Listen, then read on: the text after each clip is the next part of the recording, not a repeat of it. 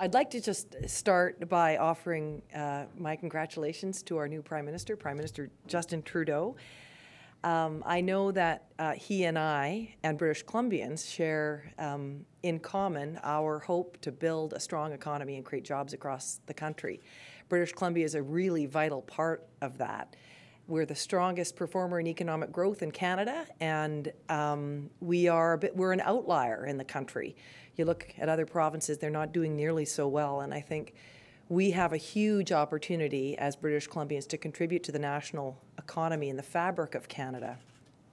We're going to need to have the federal government's support to make sure that we can do that as much as possible, and I believe our new Prime Minister is going to work with us to make sure that we can do that. I want to thank outgoing Prime Minister Stephen Harper for his hard work.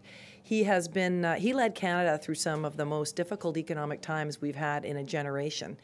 And it shouldn't be forgotten that he has devoted his life to public service.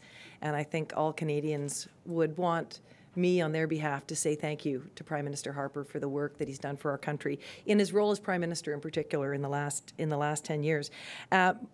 Also, though, I think it's important to thank all of the outgoing MPs who have also served from all different parties. They are the ones that fight for us in Ottawa, and there's two ways to represent a province. One is to take the concerns of Ottawa back to your province, and one is to take your province's concerns to Ottawa. And we've had lots of MPs who have done that over the years. So I'd like to say thank you to them and welcome to the incoming members of Parliament. I look forward very much to working with all of them. I know that they are all bringing all kinds of energy and ideas. I've had a chance to speak with many of them already this morning and last night. There's nothing like being new and bringing fresh eyes to a project. So I know that we will be continue to be well represented in Ottawa.